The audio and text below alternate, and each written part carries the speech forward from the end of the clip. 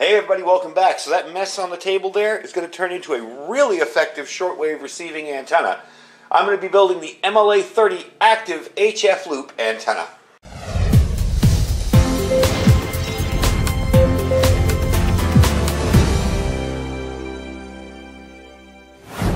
Alright everybody, welcome back. So the antenna project that we're going to build today is an awesome antenna for you folks who have a shortwave radio. We've covered a lot of shortwave radios on this channel and the reasons why I like them for emergency preparedness. And this is a good way to get a really decent antenna for a very nominal price. Not too bad. They're in the $40 to $50 range. And if you've looked up amplified HF loop antennas before, you know full well those things can be up to $300–400.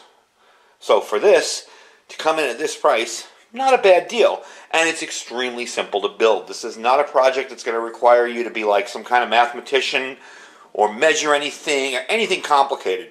I'll show you in the video. It's really, really simple to put together. You're going to love how easy it is to do. So the benefit of this antenna is it allows you to have a kind of camouflaged, nondescript type thing outside of your house. So if you live in a, say, a deed-restricted community or an HOA community, you can still listen to shortwave just as well as having a huge long wire out there, but it kind of disguises it a little bit, and it kind of, keeps it out of the way a little bit. So that's what we're kind of focusing on today. More stealth shortwave monitoring, and this antenna is really good for it. So this is a kind of a preamp of sorts down here, and this is really the heart of the radio, this part here. You'll call it, so they call it a biasing tee, I'll call it a preamp, whatever. This allows you to pull in signals a little bit better. It is powered by a USB plug, and we're going to be powering that with a power bank. It comes with this here, your plug, and you have your connector to your radio. And originally this antenna was purchased to be part of a project that I'm working on with an SDR radio that is a complete kit in itself. For those that don't know, SDR means software defined radio. The radio itself is going to be, I don't know, gosh, here's the power bank we'll be using today. Probably about this big with a flat screen on it. It's all going to be contained in the radio. That radio hasn't gotten here yet, but I figured, well, we'll build the antenna first so I don't make a 2-hour video building the antenna and explaining the radio. You can install this on balconies, rooftops, other places where you need a compact type thing. It's recommended for shortwave and AM radio, and in conditions where you have limited space, like say in an apartment. All right, if you're up on the 20th floor of an apartment building in some big city somewhere, putting a huge long wire out there is probably not going to be allowed and or easy to do, and sticking a huge antenna outside of your window isn't going to work. However, putting something like this outside your window while you're listening to shortwave and bringing it back in when you're done, perfect, absolutely perfect. Also, because of the preamp section here that we're talking about, this little guy here, you'll be able to get rid of a lot of the RF noise and interference, and you can find weak signals that are submerged in the noise. This antenna is also very directional, so you can rotate it however you want to find your sweet spot. If you want to sit in your backyard and put this on your table, whatever, out in your backyard somewhere, stick it in a bowl of dirt somewhere, and rotate it around, you can rotate it and get whatever signals you want. So you're really getting a lot of bang for your buck. It's really an awesome antenna for shortwave listeners, and during some kind of emergency or disaster, shortwave radio may be the only news you get. It would have to be a pretty wide-scale disaster, but it's still interesting to listen to and be able to receive the info that you want. Also, too, if you have a shortwave radio that does sideband, you'll be able to listen to ham radio operators, maybe working some kind of disaster situation. I know I've listened a lot of times to the Hurricane WatchNet on, 20 meters? Really interesting to listen to what's going on. I mean, I was listening to operators back when Katrina hit, actually working the hurricane and the disaster after on that net, actually out in the field. So you'll be able to hear a lot of real-time information during emergencies as well. So, we got 30 dB gain across the whole spectrum. You're going from 100 kilohertz to 30 megahertz with this, right there. And this one, because it's the MLA 30 plus, you're going 0.5 to 30. I guess that's the designation for it. That's pretty much all I could find in the differences with the MLA 30 and the MLA 30 plus. It's a little bit lower. So you will be able to listen to some AM radio with this too and pull in AM stations that are a little bit further away. So the cool thing about it is it's just a set and forget type thing. You're going to build this. I'll show you how to build it. We're going to build it in a minute when I shut up finally. And it's a set and forget type thing. There's no dials to turn, no adjustments, no tuning. You just plug in your radio and go. So, let me explain the first thing we're going to do here. Now, you'll notice this box here. Let's get all this stuff out of the way. Should have unhooked all this stuff before I started. And get those screws out of the way. You'll notice this box here. This box here is what's going to be running to your preamp. This little guy here. And then this is going to connect to your radio. So this is the heart of the actual antenna system. And you'll notice these two little things here on the side, these wing nuts. That's where this is going to connect into. It's going to be a big round circle, big round circle antenna. So what we're going to do first, the only thing that's not included in this is a piece of PVC. And you can install this on PVC, on wood, on any kind of temporary type structure, even on a permanent type structure. I wouldn't put it on metal because you don't want this to be in the wrong frequency ranges for what you're trying to receive. And metal may throw it off a little bit. If you got an old, what are they old? The old satellite dish type thing. Somebody tried to put one of them on there, and I saw it didn't work out as well. So what I've done here is I got myself a piece of 2-inch PVC tubing. Now, I kind of threw some paint on it yesterday in preparation for this video. Now, this is kind of long. It's probably about 4 feet long. You'll get to see the whole thing when I'm building it. But what we're going to do with this is put this down flat here, and we're going to build this antenna on this piece of plastic. That's why I don't want to use any kind of metal that might throw it off, what it's tuned for. So, first thing you're going to do is connect your antenna ends here, the actual antenna itself. And this is kind of thin and flimsy. Some people have upgraded it, but quite frankly, for what you're using it for, you really can't beat it. I mean, it's going to work no matter what, and if you drop it and it bends, you can bend it right back into shape. These pieces here, we're going to take off that wing nut. These end pieces here, we're going to connect right on there like that. And then you're going to screw that down as tight as you can within realistic pressures. I don't want people breaking out torque wrenches here. Just do it by hand. Give it a good, firm, tight kind of thing there. And there you go. Okay, so we're going to do that first. I want to build the actual circle, the hoop. And then I'll bring you back and show you what it looks like putting it actually onto the PVC. All right, so all you really need to do, now this does kind of look like it's all jumbled up. It isn't actually. What you want to do is you want to make sure you connect on one side here, run it around straight. You want this to be straight. I know it doesn't look straight here.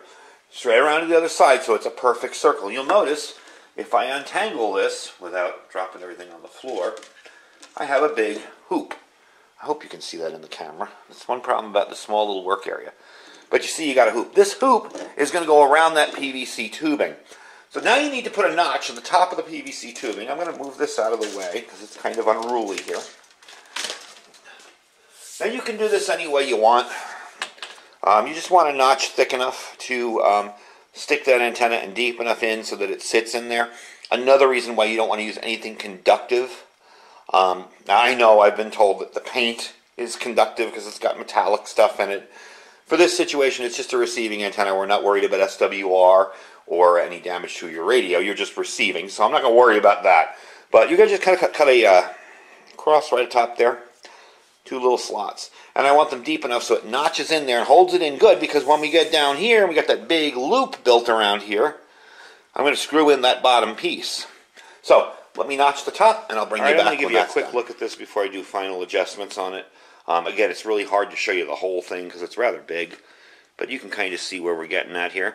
There's my notch on top where I notched it to stick the antenna in. Now I am going to have to even out the circle a little bit better, but you get the idea.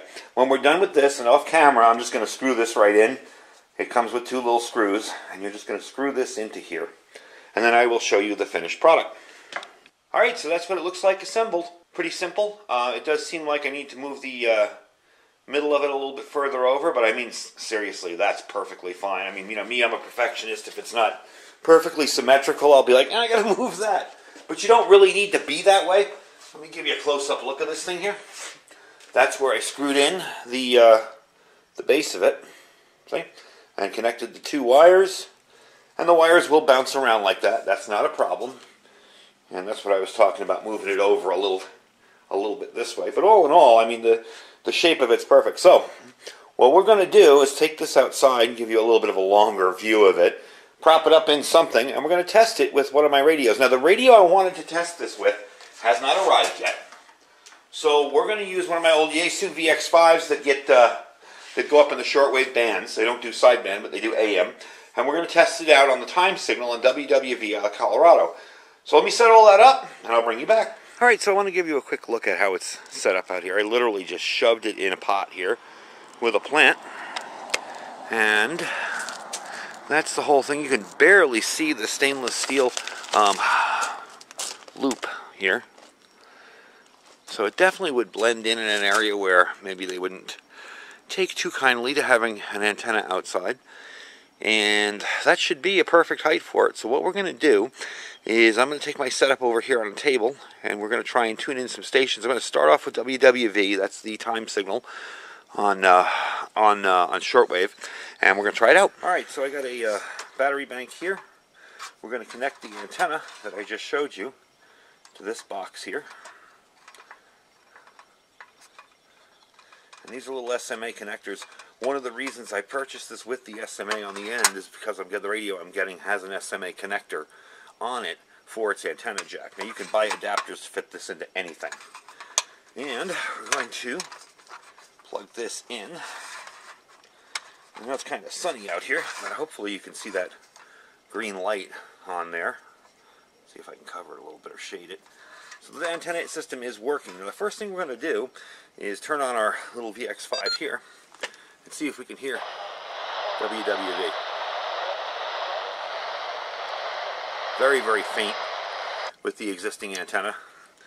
So we're going to take that antenna off and put on this amplified antenna. And I don't have it oriented or pointed in any particular direction right now. We may move it depending on how well or how poor the reception is. Let's turn it on. Wow. Look at the signal strength on that. See the bars? So, it definitely works just as is. Now what I'm going to do is tune around and see if I can hear anything else on shortwave. You can definitely hear how loud that is. I'm going to tune around. Let me make sure it's in the camera. There you go. You can see the bars all the way across with that antenna. I'm going to tune around and see if I can find anything else on there interesting. Alright, you see a 720 on top there. I hope you can see it. That is a local station out of Vegas that we really don't get well anymore. And you can see the signal strength on that. So it does work for AM. Let me keep tuning around here. Not sure what that is.